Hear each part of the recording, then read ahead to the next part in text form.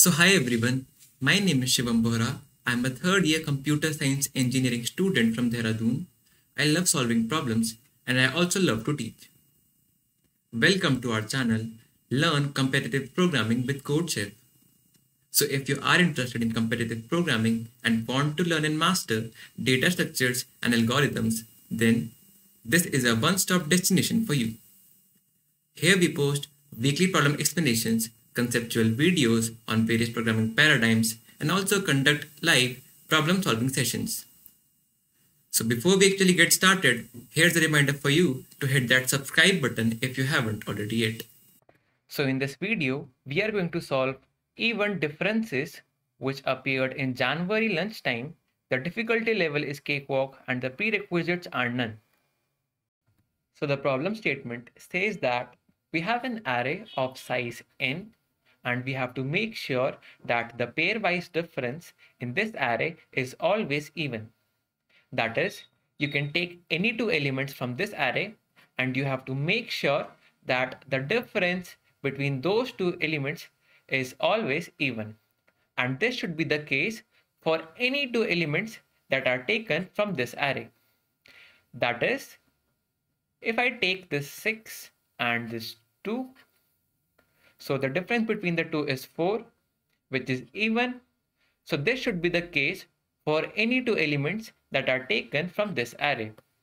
So more formally, I can write it as, if I take two elements from this array, one at ith position and one at jth position, where I and j could be as small as 1 and I and j could be as big as n, then ai minus aj should always be even.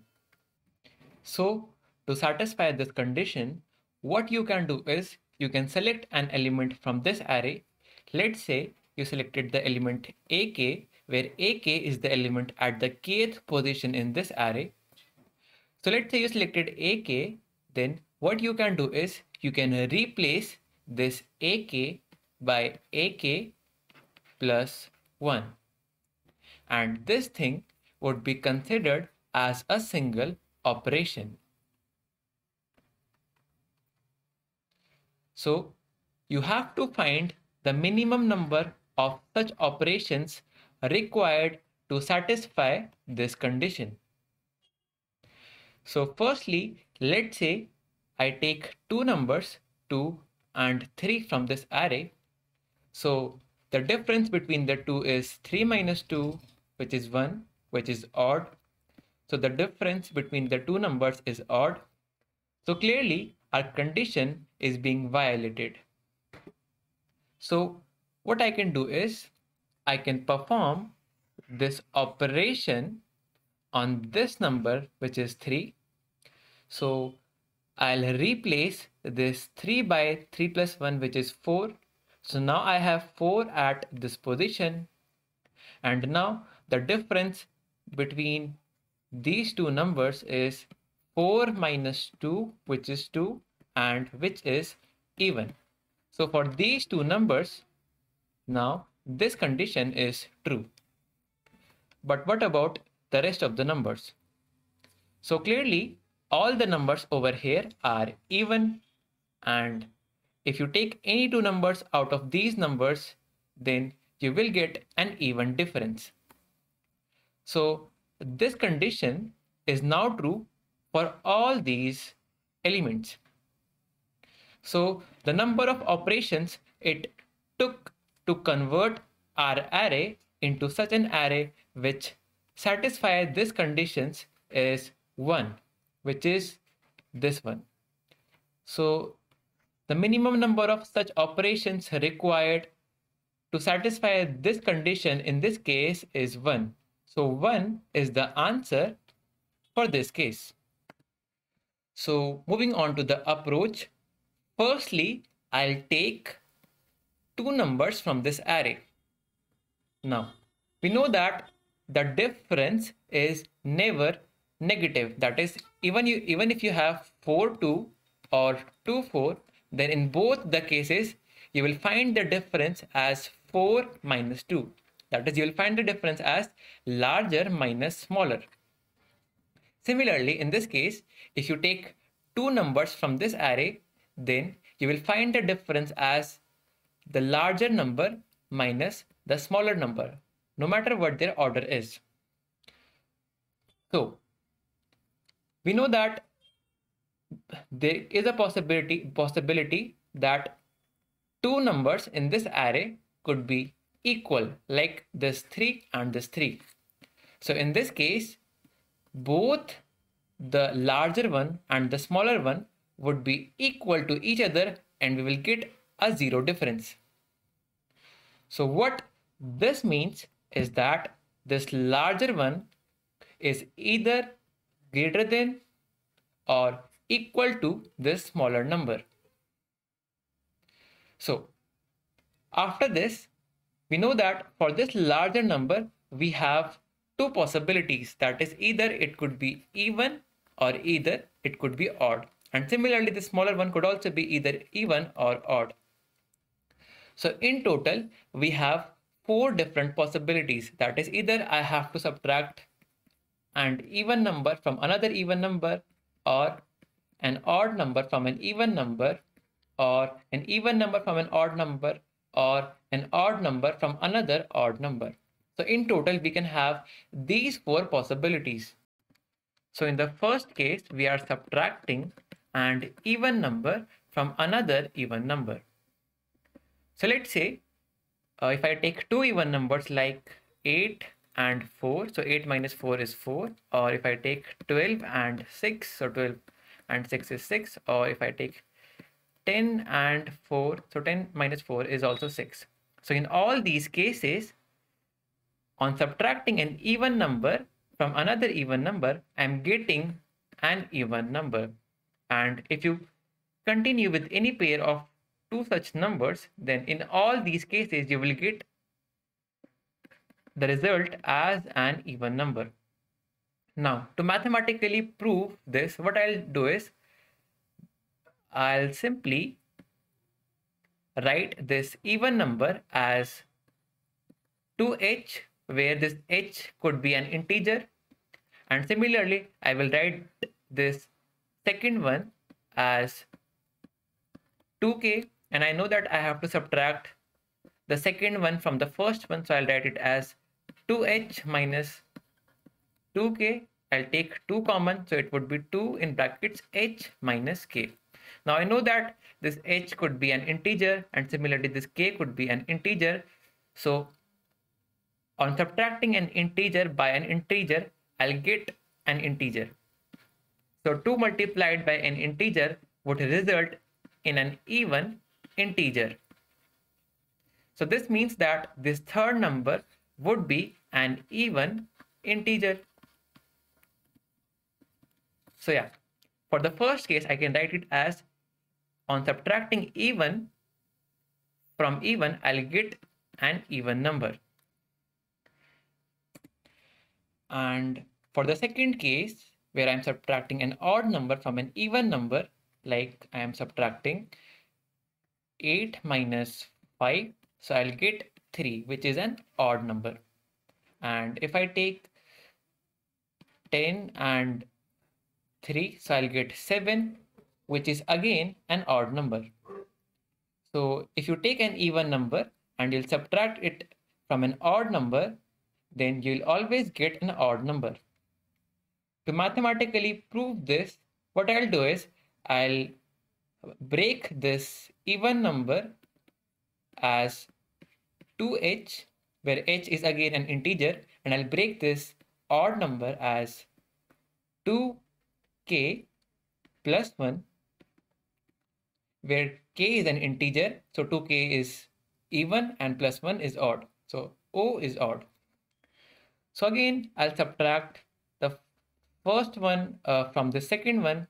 So now I can take this 2 as common, so 2h minus k minus 1.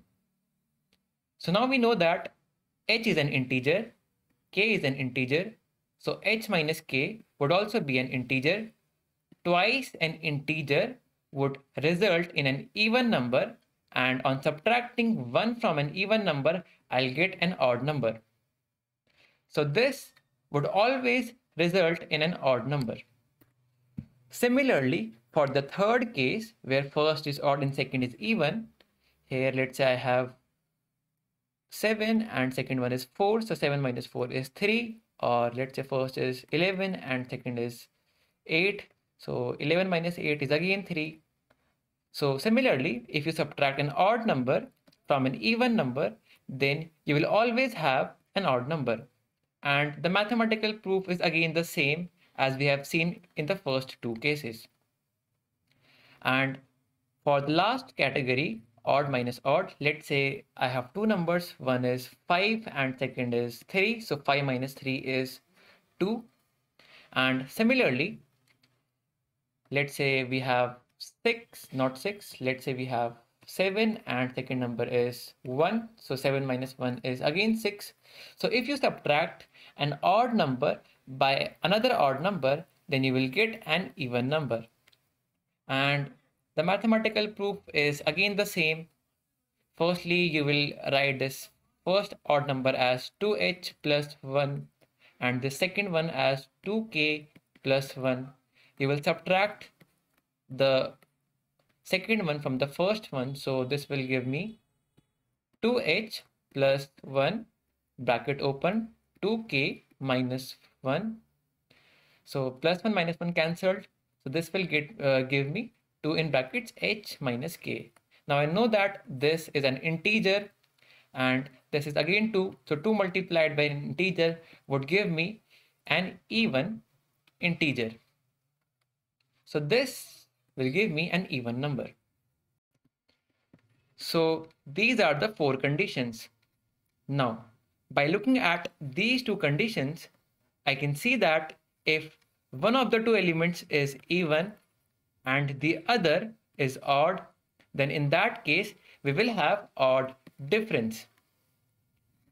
This also means that if our array has some combination of odd and even elements, then the odd and even element will pair up and will form odd differences. So these 2 conditions wants us to have an array which should not contain a combination of even or odd elements.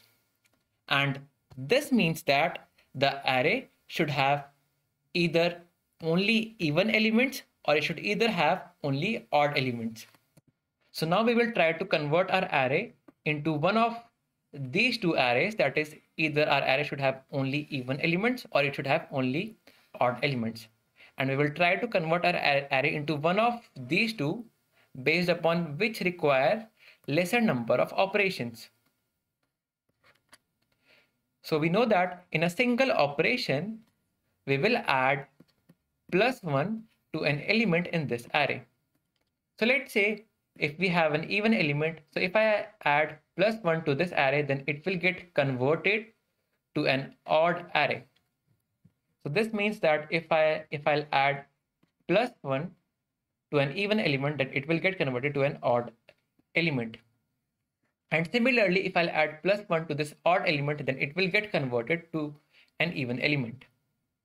So it requires just one operation to convert an even to odd or odd to even. And similarly, if we want to convert 3 even elements into 3 odd elements, we will require 3 operations. And similarly, if you want to convert 5 odd elements into 5 even elements, you will require 5 such operations. Now, the approach here is very simple. Firstly, I'll count the number of odd numbers in this array and the number of even numbers in this array. So over here, we have 1, 2, 3 odd numbers and we have 1, 2 even numbers. So our array has 3 odd numbers and 2 even numbers. So tell me which one is easier. Should I convert all the even numbers to odd or should I convert all the odd numbers to even? which one of these two would require lesser number of operations? The answer is very simple. We should convert the even to odd because even has minority, that is even has lesser number of elements, so it will require less number of operations. So this will be our answer. So our answer is very simple. Count all the odd numbers in the array, all the even numbers in the array, and print the minimum of odd and this even count.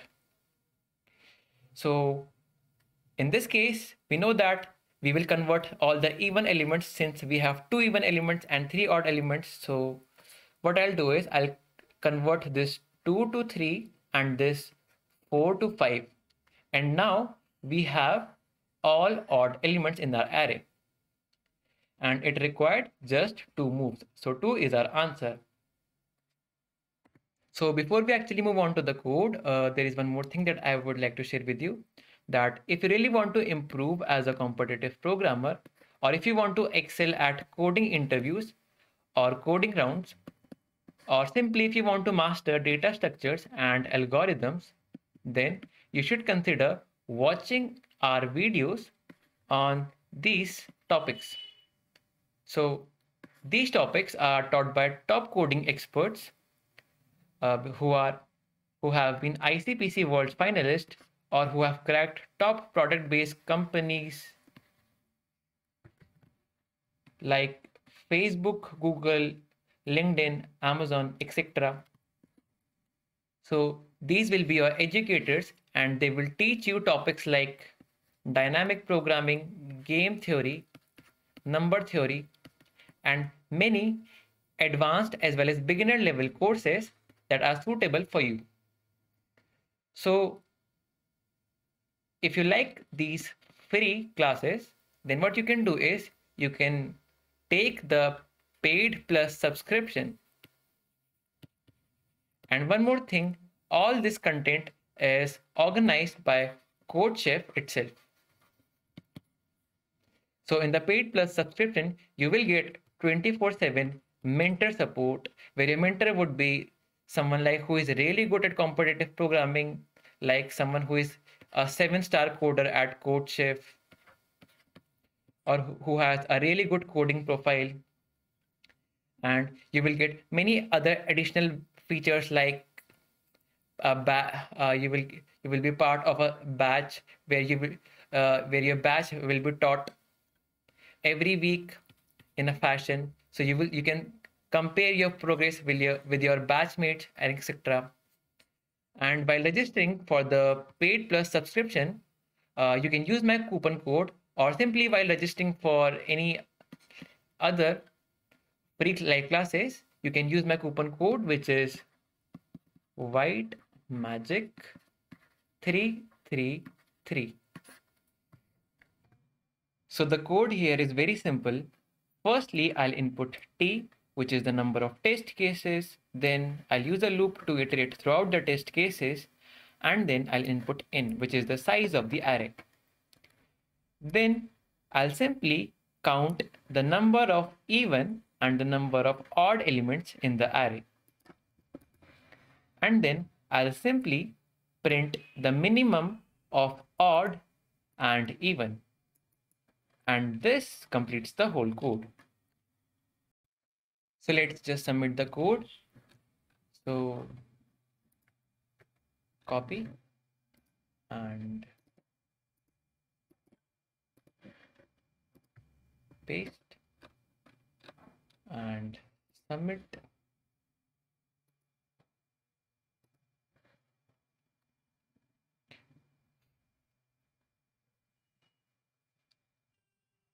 So we got the correct answer.